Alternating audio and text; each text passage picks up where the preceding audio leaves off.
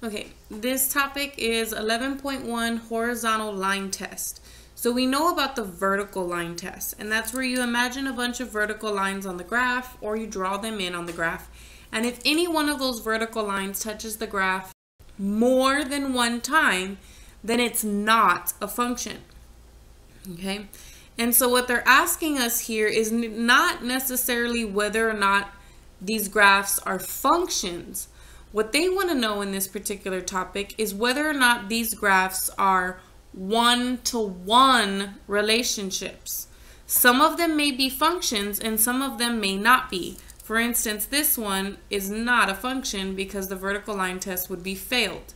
However, every single graph is a relationship, okay? So they want to know which of these relationships are one-to-one. That means for every x value, I get only one y value, okay? And vice versa. For every one y value, I get only one x value, okay? And so they want to know whether these things are one-to-one. Now, they ask the question, is it a one-to-one function? So not only does it have to pass the vertical line test to be a function, but that's the vertical line test, but now it also has to pass the horizontal line test to be one-to-one, okay? So for instance, this graph, if I draw a bunch of vertical lines through it, no vertical line crosses more than one time. So this is a function. And when I do the horizontal line test, none of these horizontal lines touches the function more than one time.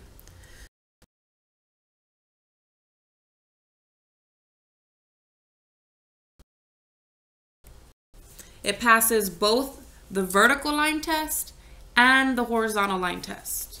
Now this graph, it passes the vertical line test. No matter how many vertical lines I draw, they all only touch that curve one time. But when you do the horizontal line test, notice that that horizontal line touches the graph 4 times. It only has to touch it 2 times or more and it's bad. So this is not a one-to-one function.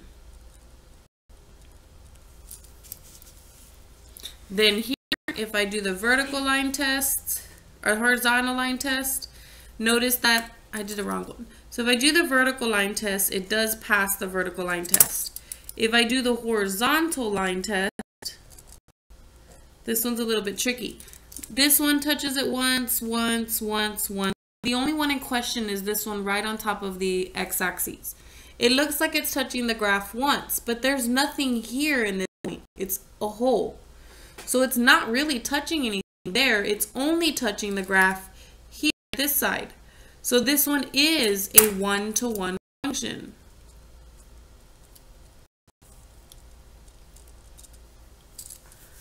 Now over here, it passes the vertical line test, but it fails the horizontal line test. So it's a function, it's just not one-to-one function.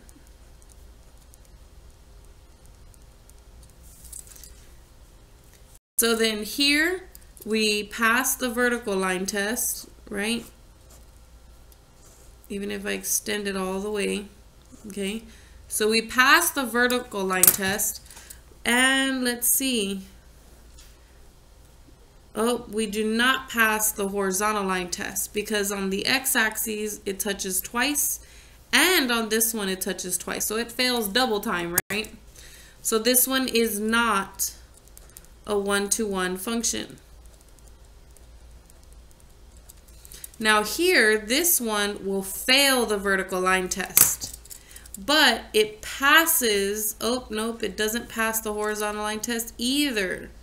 So it's not one-to-one, and it's not a function. It's bad in both ways, okay? Now let's go look at this one. So this one passes the vertical line test. And let's see about the horizontal line test. Nope, I draw horizontal right there and I hit it twice. So this one is not one-to-one. It is a function, but it's not a one-to-one function.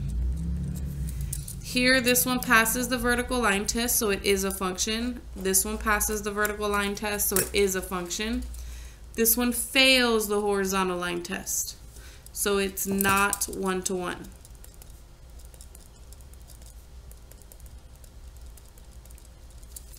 This one passes the horizontal line test.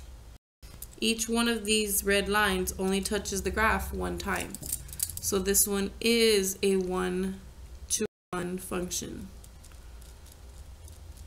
Okay, so vertical line test tells you whether or not it's a function, and the horizontal line test tells you whether or not that function is one-to-one.